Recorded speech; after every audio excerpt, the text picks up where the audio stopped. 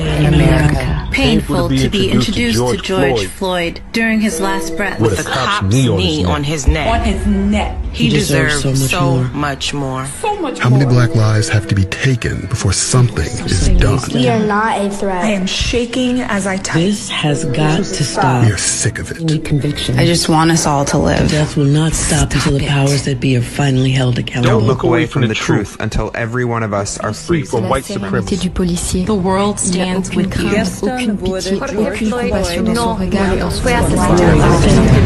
Criminalizing and killing of black and brown bodies is not new. It's as old as America. It's just getting filmed more. Do you know what it feels like to be hunted? To have a new hashtag for a dead black person every single day? How does one plan a life if they aren't sure they will have a life to plan? Darisha Armstrong, Deborah Dance, Megan Friday, Maya Michelle Lee Shaw,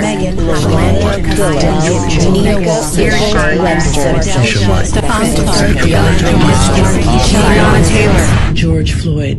His name was George Floyd. Say his name. Say his name. George Floyd. Say his name. Say their names. Once again and always, we fight for justice.